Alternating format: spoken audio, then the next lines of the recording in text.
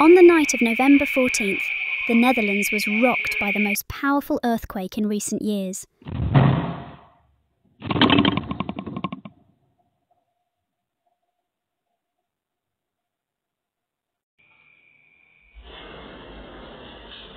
The province of Groningen, where gas production had been ongoing for decades, felt a magnitude 3.4 tremor, one of the strongest in the region's history.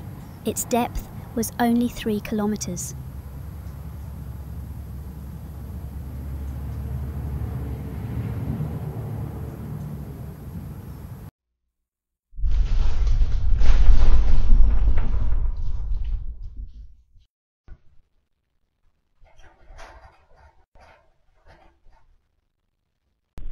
Residents reported dozens of damage to homes, 12 of which were deemed particularly dangerous and required urgent assessment.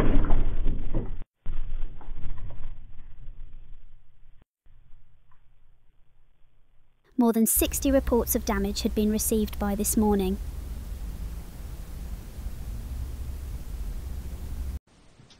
Authorities are promising building reinforcement, compensation and long-term assistance.